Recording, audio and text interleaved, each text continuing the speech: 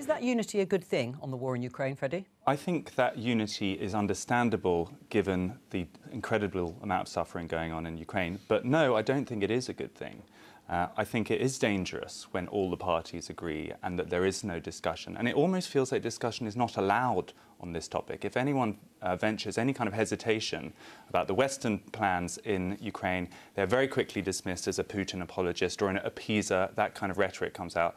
Whilst good people who are very compassionate about the outrageous invasion happening in Ukraine can legitimately ask, what is the end game? What is the long-term strategy of the Western powers? Are there escalation risks? We hear all about new tanks, new aircraft. How much would be too much? Those are fair questions, I think. And I would like to hear more people talking about how this ends and less of a certainty about how we can up the ante all the time. Paul?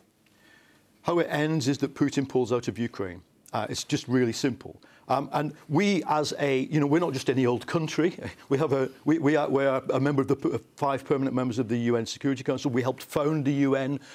We have a duty that arises from that to do what we've done, which is for politics to stay united in support of Ukraine. But I would argue, I don't think there is a consensus. I think actually beneath that consensus we had in the Commons, there's a lot of concern, not just along the lines that you've put, but for example within my own party, Labour. There's a wider feeling that if only this would go away and then things could go back to normal. And we know that because that's how people felt in the 1930s. If only Hitler and Mussolini would go away, we wouldn't have to rearm. I think Ben Wallace said it today in The Sun. There's going to be a conflict within a decade. And I think that very few people in British politics are prepared to change their modus operandi. You said I've changed. I've changed my modus operandi since being in Kiev to realise that this is the #1 thing that's happening in my life, that it could destroy everything I've taken for granted, and that therefore politics has to respond to that. Surely there are risks in both directions, right? There's got to be just purely doubling down, increasing the rhetoric.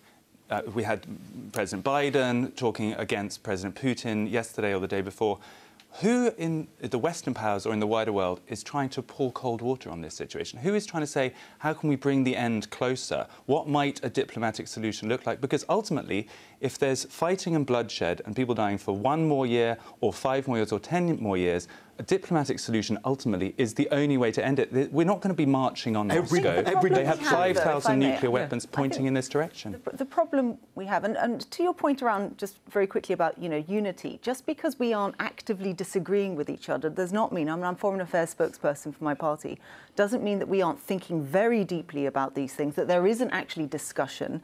And just because it's happening cross-party and it's trying to be very considered in the light of a man, Putin, who is like going through the looking glass in Alice in Wonderland, lives in a completely alternative universe to us, and actually wants a world order that is totally different to what we hold dear as democracies.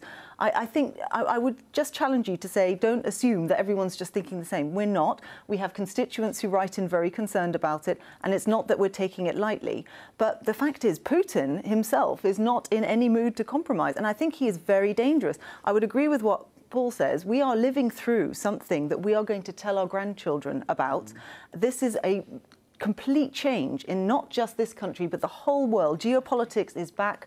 This is really, really difficult stuff. And by all means, let's have a discussion, but let's not assume that it's not happening. It is happening. It's just happening in a way that's very considered, and perhaps it's happening behind the scenes. Then it's happening behind the scenes because it's not necessarily happening in behind the scenes. Well, here we are. And I think for me, what we're facing is a brutal, illegal invasion of Ukraine on the edge of the West. It impacts upon us all in many, many different ways, and I actually think it's really important that we do remain. We have a position of solidarity as a country. There is space. I always believe in politics for discussion. It isn't always out there. It isn't always out on the front page of the newspapers. We have constituents that come to us. The vast majority of constituents that come to me are in support of what the UK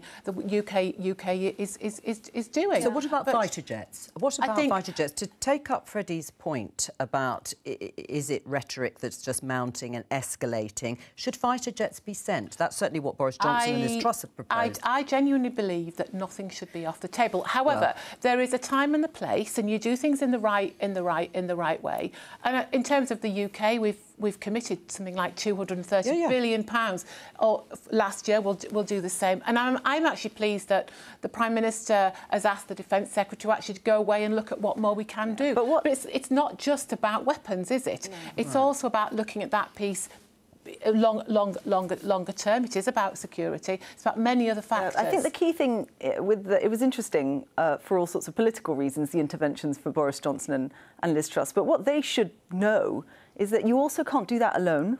The thing that Putin fears the most is not just the jets, but actually the unity of the West over this. You have to, if you are going to do this, then lead, but as a whole, you have to convince other Western democratic nations that they should be joining in too. And actually the effect this is having on cooperation, on repairing ties, on getting countries to talk to each other who maybe didn't about this for a long time, I think we will see a stronger, small L liberal international order that emerges from this, and that, I think, is a good thing. The West you talk about, the West is shrinking, I'm afraid to say, before our eyes, because you look at the majority of countries in the world, they haven't picked a side on this. The West now feels like Western and Central Europe and North America, and increasingly the new world order, in which America is no longer the global policeman that everyone will fall in behind, is really being revealed here. And that's what is sobering and frightening, that because they're considered a compromised actor in this, because of the missteps over Afghanistan and Iraq, there's no longer the sense that America could actually police a settlement. And we're now in the situation where people like China, these new rising powers, are almost going to be coming in as the new arbiters. I mean, that is a fear, isn't it? I mean, we've already heard Anthony Blinken saying that there is a risk that China starts supplying weapons and ammunition to Russia. An even bigger risk that very few people in the British establishment want to contemplate is that America walks away from NATO under a Republican president. So we have to plan for many eventualities. That's why we in the Labour Party are so strongly supportive of NATO. NATO is an insurance policy and always has been since its foundation under a Labour government to trying to persuade America not to walk away. Whether it can be the global hegemon, I don't think it can be. China has a role to play in world politics. Our job, what are all the tanks and fighter jets if we send them? To spend more on defence, is to arm ourselves more? I want rearmament, I want more defence, but more than that, our job is to demonstrate to Beijing that you do not get things by breaking international law. And I think we can do that. I think that is a doable task. And that's why, despite my criticisms of the Iraq war and the Afghan war, I've been... what happened to the anti-war left? That is a fair question to Paul Mason. The Iraq war, there were a million people sitting on at this table supporting Quite right. Ukraine. And the Liberal Democrats were at the front of that too. Absolutely.